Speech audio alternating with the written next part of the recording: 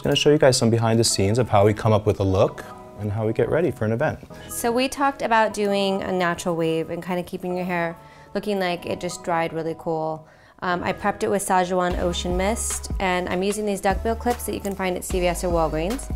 And I'm basically creating what would be a natural wave in your hair. So I'm using these clips and I'm spacing them out about 2 inches and just pulling the hair out a little bit so that it has a nice, cool bend.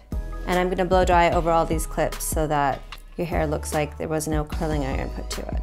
I'm applying a cream eyeshadow right now. This is a Charlotte Tilbury. It's called Betty Davis Eyes. Sometimes Kim is so specific with the look that she wants me to do, and sometimes she's just like, I don't care, whatever you want. So now that Kim's hair is about 75% dry, I'm gonna take these clips out and just rake through her hair with my fingers.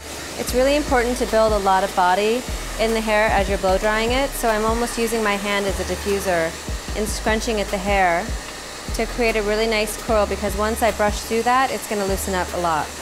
So I just got these new shadows recently. It's called Surratt Beauty by Troy Surratt. Really, really beautiful eyeshadows.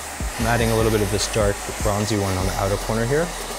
So a tip for girls that have longer fringe, what you'd wanna do is kind of just take your hair and twist it and blow dry in a downward position and just blow dry the twist to get a really nice loose bend in the front. A little black eyeliner to give her eyes some definition. Now I'm gonna take Kim's hair and I'm gonna section it off into 3 sections on each side.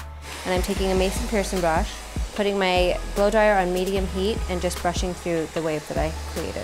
I'm using this Anastasia waterproof cream color. It's really, really pigmented black liner. I'm gonna go over the pencil just to really give it some strong definition and pigment.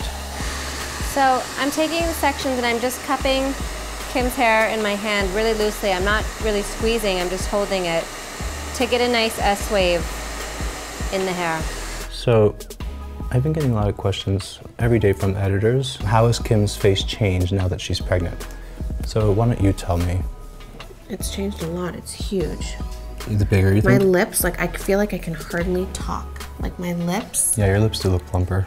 But like, it's just the top lip gets so heavy that I feel like I can't even lift it. I'm just gonna go and use a 1-inch iron and create a really nice loose bend. Make sure that you come away from the bend as you go down.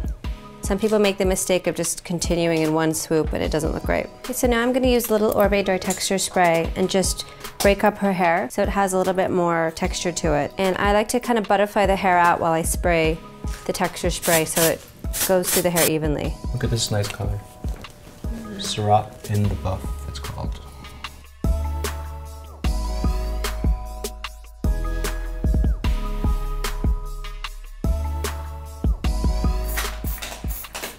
All right, guys, we did it. We did it, we're on time. Peekaboo. On time. It's with 3 minutes to spare. Good. Messy hair, pretty glam.